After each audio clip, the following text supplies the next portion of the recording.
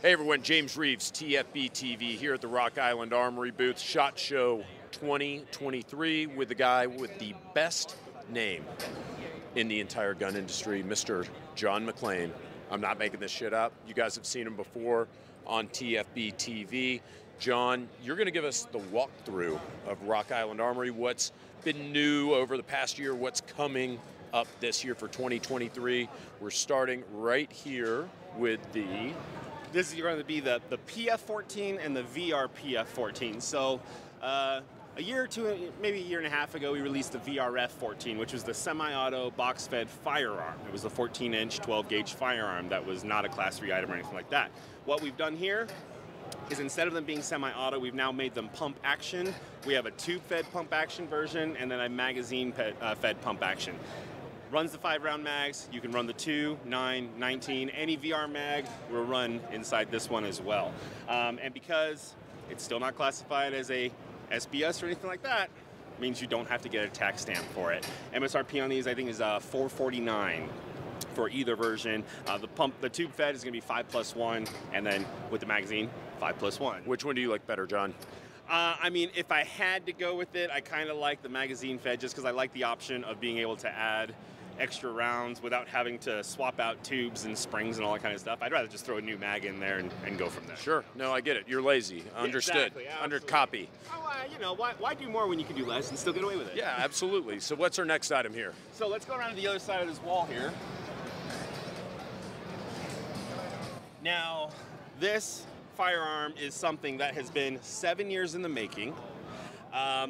Well, longer than that, but as far as our production side of it, this is the one that everyone kind of been talking about. It was just recently on the cover of American Handgunner magazine. This is the 5.0 from RIA USA. So we opened up our facility in Cedar City, Utah.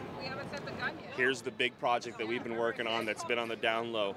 Now, what makes this thing interesting is not that it's not that it's a gun or anything like that. The first thing you'll notice is it looks like a striker fired to your audience out there, but in fact, when you look down there, you can actually see the hammer because it is an internal hammer system, which means that the trigger is not a striker fired trigger. It's actually more of a single action hammer fired trigger feel to it.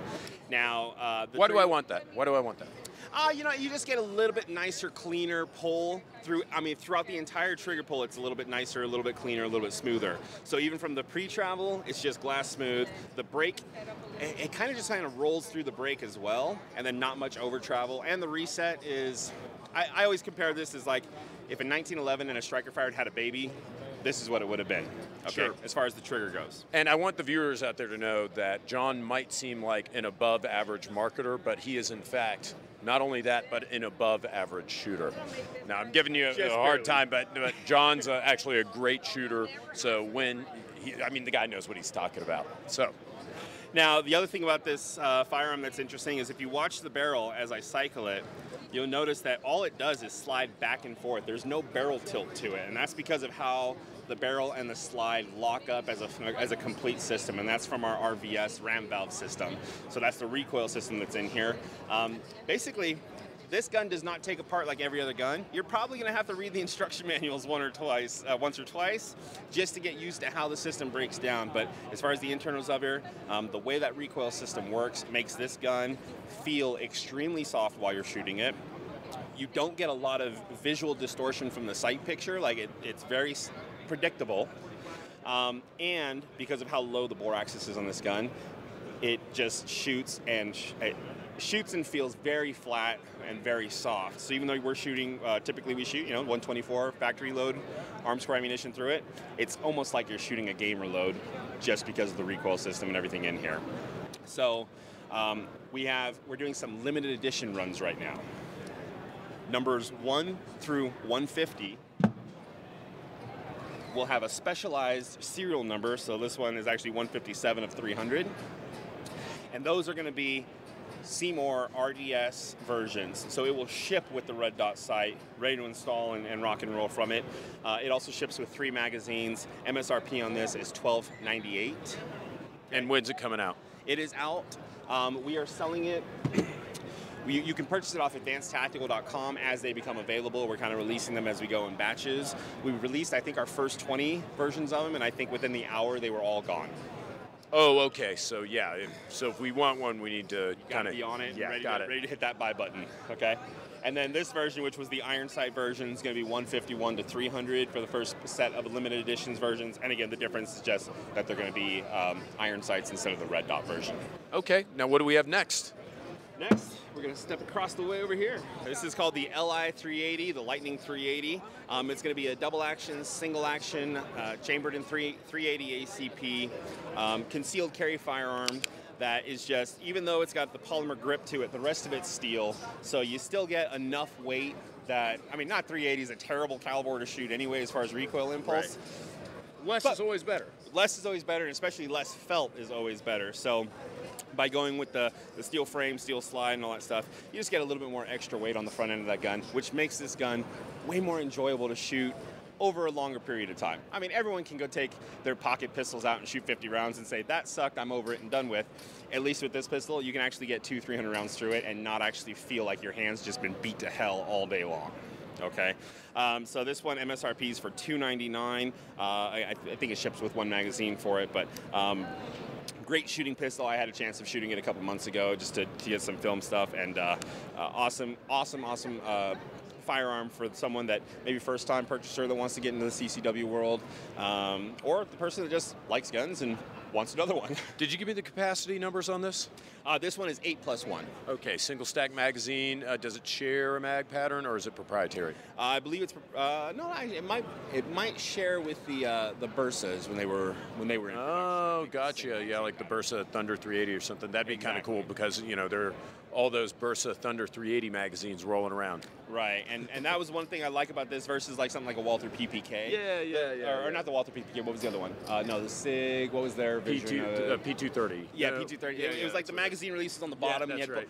I like the fact that it's got a regular kind of magazine release to it instead of one that's like this weird one that you have to do a weird manual of arms for. So that's going to be the LI380. Okay, next.